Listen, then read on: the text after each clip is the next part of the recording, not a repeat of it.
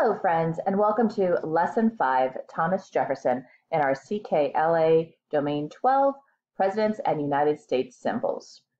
So today we're going to talk about Thomas Jefferson, but I want to give you some background information so we can kind of think about this. Who were our founding fathers and what did they do? If you said our founding fathers were men from the original colonies to help write the Constitution, the plan for how our country should be run, you are spot on.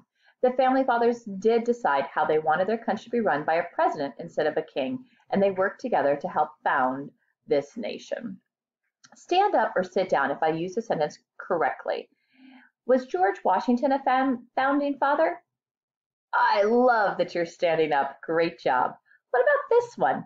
Was George Washington the only founding father? You were so quick to sit down. I'm glad we're not tricking you today.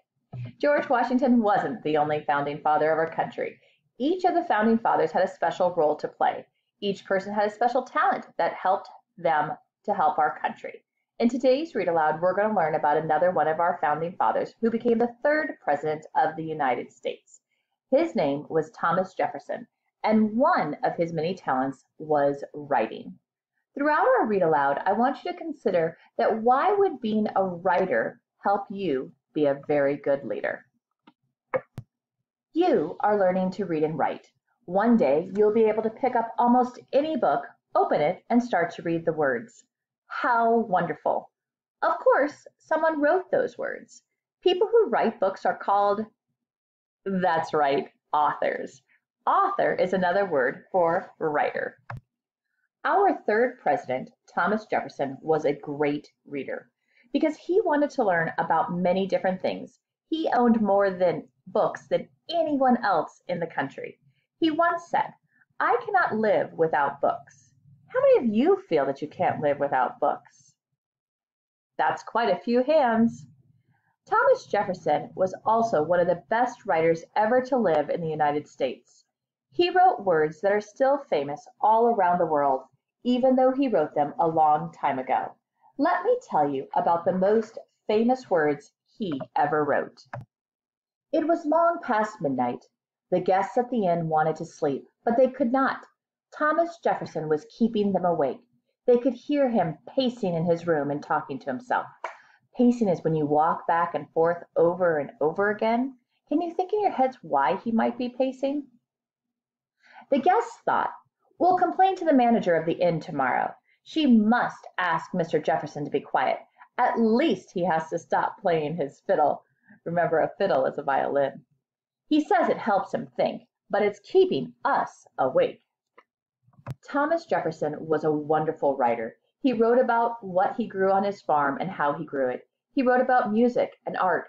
He wrote about the best ways to design and construct houses and buildings. He wrote about animals and birds. He wrote about how to be a good friend. He wrote about the Native Americans who had come to America long before the colonists.